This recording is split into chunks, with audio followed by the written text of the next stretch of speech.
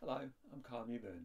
You might know some of my books, like Kiss Kiss Yuck Yuck, or Hill and Hole, or Duck Stuck, Old Who, The House on the Hill, or even perhaps my Dinosaur Rescue series. Today I'm going to read you one of my favourite stories, Melu.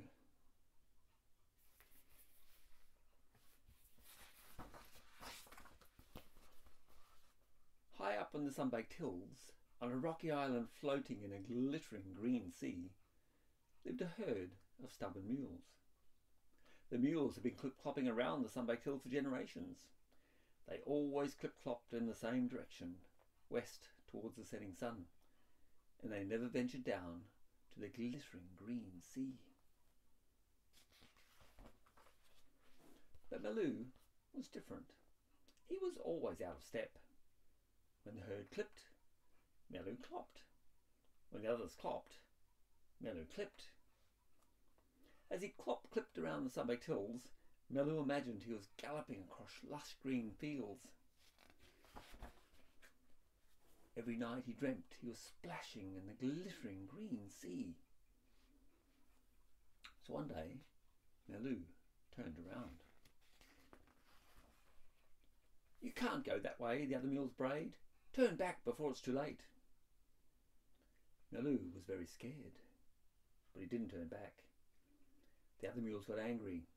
"If you go that way, you will starve and die, and the sun will melt your eyes." But Melu was as stubborn as any mule, so he kept going.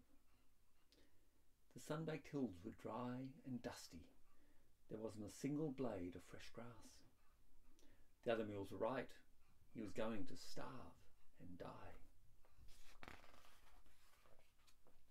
But the sun didn't melt his eyes.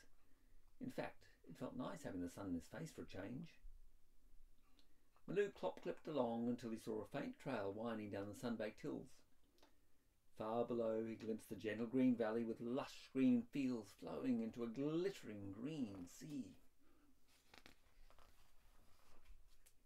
Melu took a deep breath. Then he started winding his way down. He didn't get far. A rock slide swept down the sun-baked hills, burying the trail under rubble.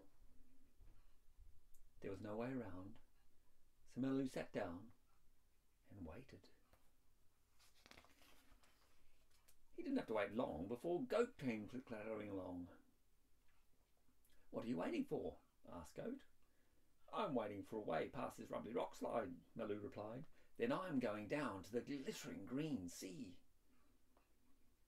"I've always wanted to go down to the glittering green sea," said Goat.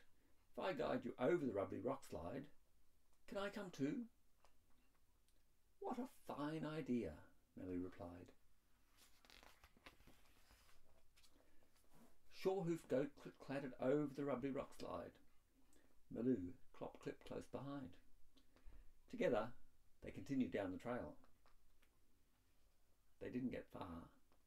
A tree trunk had tumbled across the trail. Goat tried to clatter over, but it was much too dangerous.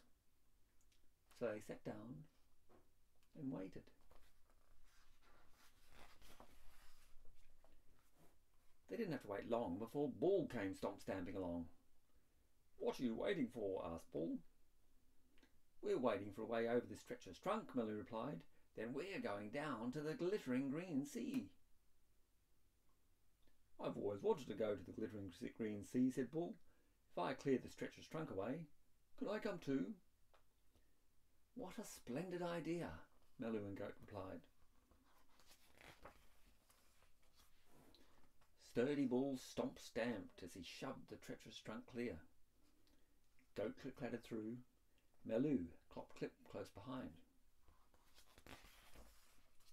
Together they continued down the trail. Down they wound. They got very far too. But at the edge of the gentle green valley, a wild rushing river blocked their way.